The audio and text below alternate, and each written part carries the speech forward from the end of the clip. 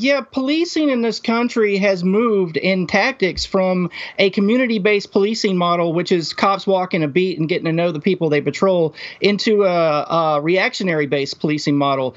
Reactionary-based policing models basically view every U.S. city as a population they're trying to balkanize, and it's basically they're treating the American people as if though there's a counterinsurgency happening, and all the criminals, in quote, are the insurgents and police are the standing army, and I find that very disturbing. But I full on believe, and I understand, there's people in law enforcement that I'm affectionate with, that I feel a personality bond with, that I've been doing this because I've been doing this almost 8 years. And they absolutely have a right to self-defense. They have a right to not die at work, and to take measures to make sure that they don't die at work. So I have compassion for them, and I'm glad that I reached out to you, Pete, because I need you to play devil's advocate, and I need you to lend your voice to mine and get this through to most people. But what cops need to understand is that there are other ways that they can disarm people without having to kill them. And we're going to get into this some when you go through my article that I wrote. But for instance, law enforcement in the United Kingdom, as a matter of common practice, disarm people with ASP batons and pepper spray on the regular. They do it constantly. And I think law enforcement agencies need to be sending cops over to Europe to get training and different types of equipment. I don't agree. And they would be more adequately able to, disarm people with knives and not feel as if their lives are threatened, because it can be done, and it's proven to be done in the United Kingdom. I know, but I got to be honest with you. I don't agree with that. And I here's my my Second Amendment position on as a conservative. I believe that an equal and opposite force, as far as self-defense is concerned. If others are going to have AR-15s, I believe that the populace should have AR-15s. It balances it out.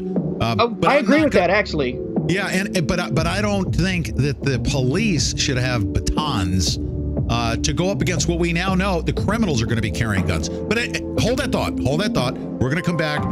We're going to have a discussion. Right. Because I misspoke, and I'll clarify it later. Okay, good. I made a mistake. When we come back, I'm going to tell you what that mistake was. I got jaded because I watched too many YouTube videos.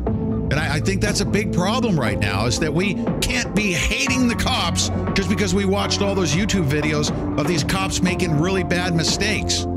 So we'll talk about that mistake when we come back from this next break. You guys don't go away.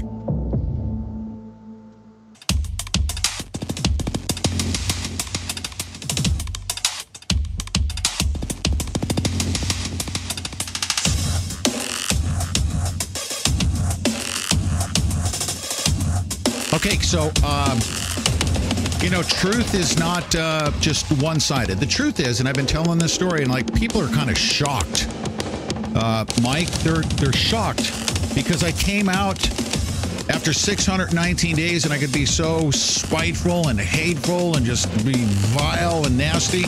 But I came out, and I actually spoke to people up there in Multnomah County. As a matter of fact, up there in Portland, I had listeners. They were sheriff's deputies that were my COs, and they had private conversations with me. And they're like, dude, I've been listening to you for 2 years. Not all cops are bad. Cut your crap out with that. They're not. And you know what? I have to be honest with you.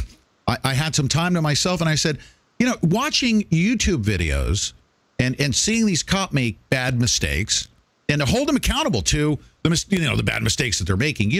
I don't believe that you should ever, if I were a police officer, I would never shoot an unarmed man, period. If he has a gun, that's a different scenario. I don't know how I would react. I haven't been in that scenario. But one thing I do know is I would not shoot an unarmed man, period.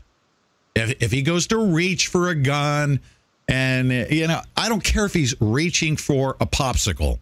It could be anything that he's reaching. He's reaching for his cell phone. I have to see a gun before I ever think about sending around towards that other human being. So I've held him accountable, but I made the mistake of broad stroking all of law enforcement because of YouTube videos that we're watching. That has an impact on our society. That has a huge impact on our society right now in general. Now, you are in the streets. You're seeing, how the cops are acting. Why don't you compare that to what's happening to society on the internet? And can you honestly say that all cops that you interact with are all really bad per those videos? What are you saying? Balance all of that out yourself. Sure. You have firsthand experience with after this. documenting police and listening to police scanners and going out on citizens patrols and observing them professionally for almost 8 years, I can tell you that it would be completely illogical and silly to say that all cops are bad. The thing is, though, okay, culturally, we have been indoctrinated generationally to believe that cops are above an average citizen. And until the audio video recording technology has become so ubiquitous, the thing is that that's basically the great equalizer. It used to be a cop's word was, sacrosanct in court, and nobody could touch it. It was beyond any refutation. Oh, but it still now, is, actually. It still is, by the way. I mean, we've seen them in the federal court system testifying on the stand. They come in with their pretty uniforms, and they literally just psychologically skull plug the jury. Of course. Oh, yeah. But here's the thing. Yes, it would be silly and illogical to say that all cops are evil, or as the famous anarchist acronym that I like to use, ACAB, or all cops are bastards. And here's the counterpoint to that, Pete. I believe that all cops are bastards in this sense.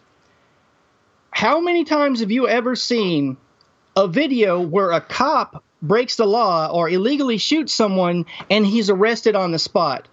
I will believe that all cops aren't bastards when good cops start arresting bad ones. Now, there's these big, long investigations where a cop could be, arrested, years or months and months after committing a crime. But until they start policing themselves in a way that makes logical sense, I'm going to say that there are no good cops just in that sense. Wow. When they stop standing around twiddling their thumbs when a murder happens or when a cover-up happens and actually starts arresting each other, then I will believe that they're holding each other accountable. But right now, we get what we get back from law enforcement when there's a public perception of a wrong against them is we've investigated ourselves and determined that there's been no fault. And I think that's a cultural problem within law enforcement.